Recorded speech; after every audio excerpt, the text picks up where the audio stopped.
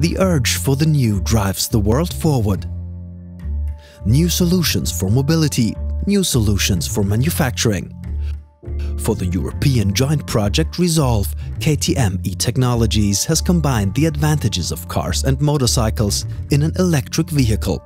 And in order to continually develop the mobility solution of the future, KTM e-Technologies has also looked at the manufacturing of the future. But until now, there have been a number of challenges in this area. If you take the additive manufacturing processes from the past 5 years, they are quite good, but all of them have their backsteps if you want to have certain aspects of material properties. If we're looking towards electromobility, we have to fulfill a certain standard of inflammability, also provide a non-brittleness, and perhaps also elastic properties of the part. And only that can be fulfilled with new materials which you can use on a DLP machine, as Genera 3D is providing. This opens up completely new possibilities. Seats with a modern lattice structure are much more comfortable for the driver because the back stays cool.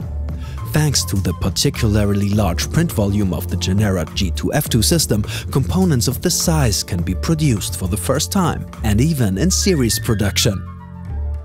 Because of Genera's automated process of printing and post-processing, the results are documented and repeatable.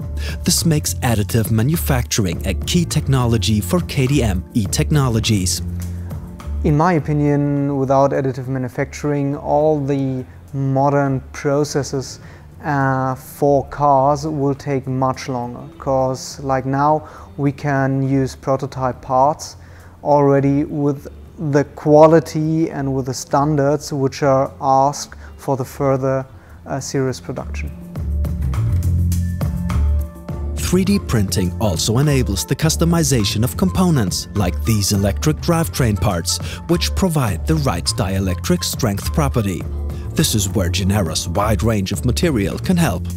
Driven by the new is the credo of KTM e-Technologies. And Genera's new G2F2 system supports KTM in continuing to ambitiously implement this motto.